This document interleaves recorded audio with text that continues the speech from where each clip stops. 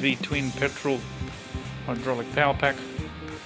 Came in just before Christmas. It was literally burnt to a crisp. There was hardly much left of it other than the tank that was still in one piece. Everything was burnt. Parts of the engine had melted. Anything plastic had disappeared. Even the bell housing had a big hole melted in it.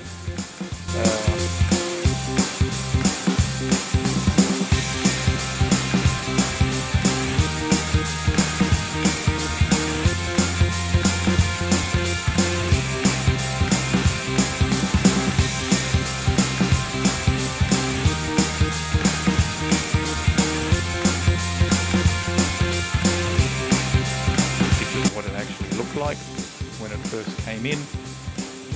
Literally the only thing we've saved is the tank and the axles. Everything else is brand new. Looking really good at the moment. So we should be commissioning this after we put some oil into it and put some oil in the engine. So we'll see how that goes.